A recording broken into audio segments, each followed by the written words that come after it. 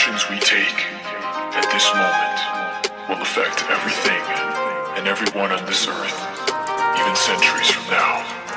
We have the ability to destroy our world and our own species if we give in to superstitions, ignorance, and self-indulgence.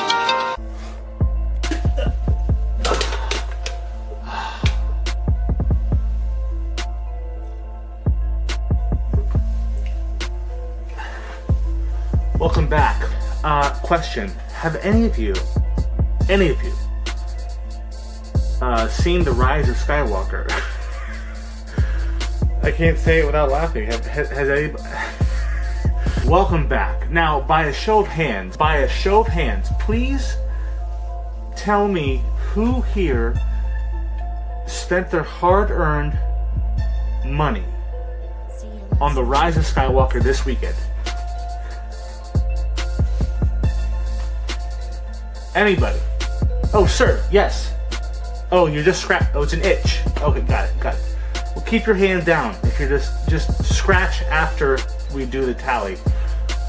Look, the movie was so bad that the Mandalorian actor from episode 5, remember the guy who teamed up with the Mandalorian to go find the Asian woman? It was like a hit, and he was trying to get into the guild. Well, that actor, the one who had one scene, one episode, actor Jake Cannavale saw The Rise of Skywalker on Thursday evening and posted his reaction to his Instagram story the following morning. So he actually sat down, slept on it, and decided, yep, it's a good idea to post this. You know, like when you have an initial reaction to something, it's usually like very like abrupt and like you want to just voice your opinion. But the dude slept on it. Okay, this guy slept on this and then posted the next morning. He admitted that he was still mad from seeing the Star Wars movie and went to says The Rise of Skywalker is the worst Star Wars movie, period. That's right. In quotes, period.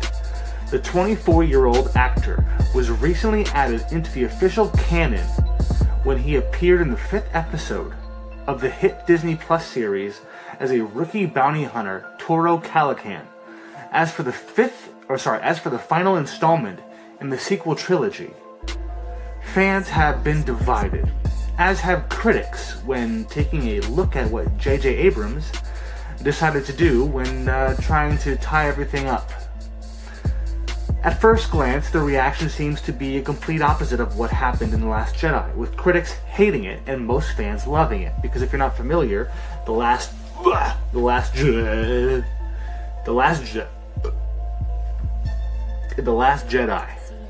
Whew. The Last Jedi was loved by the critics. Loved.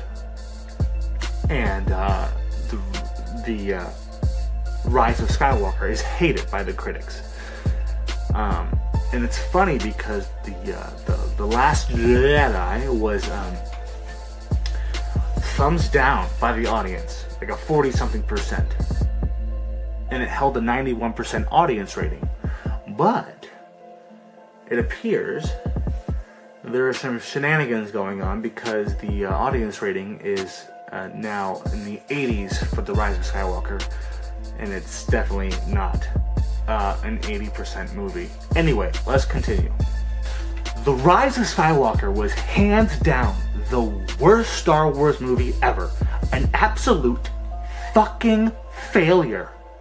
Rise of Skywalker, by the way, dumbass title, was worse than Phantom Menace and Last Jedi combined. End quote. That was all in quotes. He said that. Some freshman rookie Star Wars actor who just landed the role of a lifetime is now trashing the same universe that he is now part of. Either he's got balls or he's got balls. And I want to touch him. Whew. He then goes in another tweet, "Fight me." That's it. He just says "fight me." So he's for sure upset about this. Obviously, Jake Cannavale's comments on the Rise of Skywalker struck a nerve with some Star Wars fans. With that being said, the director's wannabe bounty hunter guild member Toro Calican is now dead, so he won't be coming back to the franchise anytime soon, which is probably why he said that, because he knew he was done. So why not just rip him a new asshole?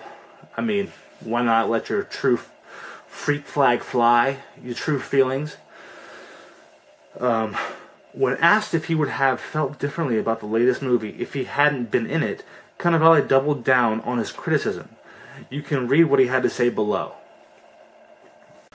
Honestly, I think I'd be more mad. Obviously, I can't speak on behalf of the cast. I mean, to some actors, this is just a job, and they're just maybe, happy to be working and getting paid, to which I say, more power to them. Also, maybe they fucking love Star Wars, the new Star Wars anyway, in which case, that's fucking dope. That they got to work on something they truly got to enjoy. But personally, I've been a huge fan of Star Wars since I was a kid, and this is just a tragedy. End quote.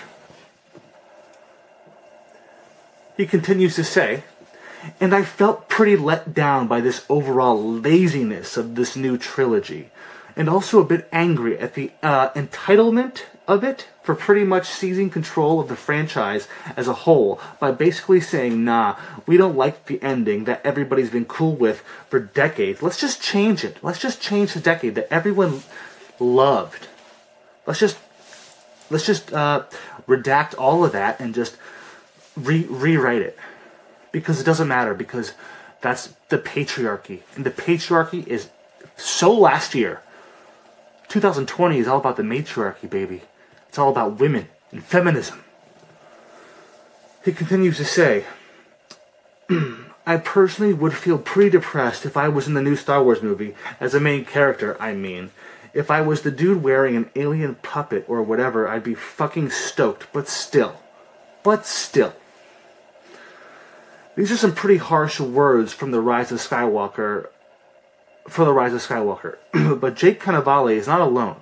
There are many Star Wars fans who feel the same way due to the seemingly haphazard way the story has been put together.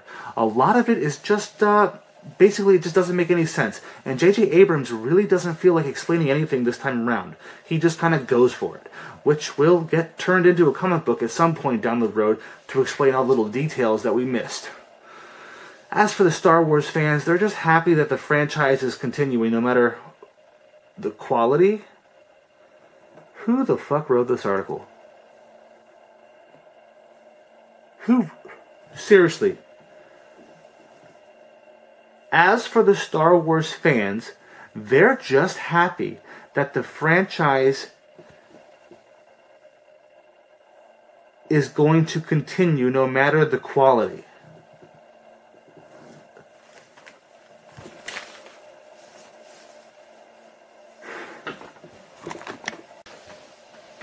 No matter the quality. Fuck you. I hate fake news. But basically, in a nutshell, this kid from episode 5 of The Mandalorian was my least favorite character of the show so far. He annoyed me. He had this pretentious little... He had like this LA street rat wannabe vibe, He just had this little weaselly scoundrel. I just didn't like him. But now